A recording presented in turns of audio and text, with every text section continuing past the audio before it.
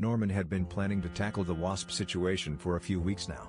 They'd made an enormous nest under the eaves near one of the back corners of his house, and it had made sitting outside and enjoying the sunset difficult to say the least. He'd been stung twice, and just the threat of a third one had kept him inside, staring through a window at an otherwise beautiful evening on no less than 3 occasions.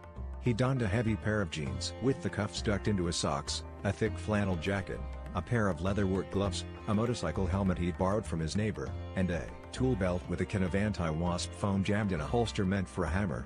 Glancing at himself in the mirror, Norman fancied that he looked like an absurd 3-way cross between a woodsman, a biker, and an astronaut.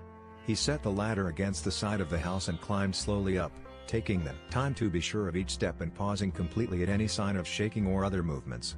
Around halfway, he realized that it was he who was doing most of the shaking, not the ladder. Almost to the top, the wasps started pinging against the helmet. There were quite a few of them, and he waved them away with one hand, feeling quite protected under his layers of gear. He then reached for the can and took it out.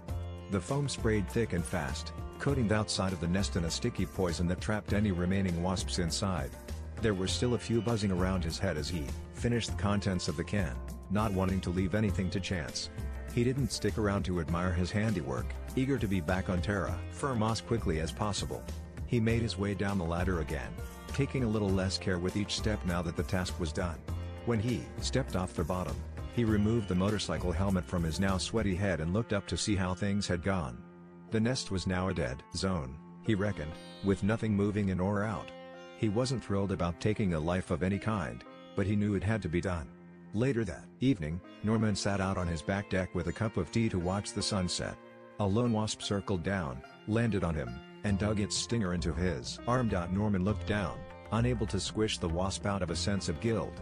This sting, he thought, was well deserved.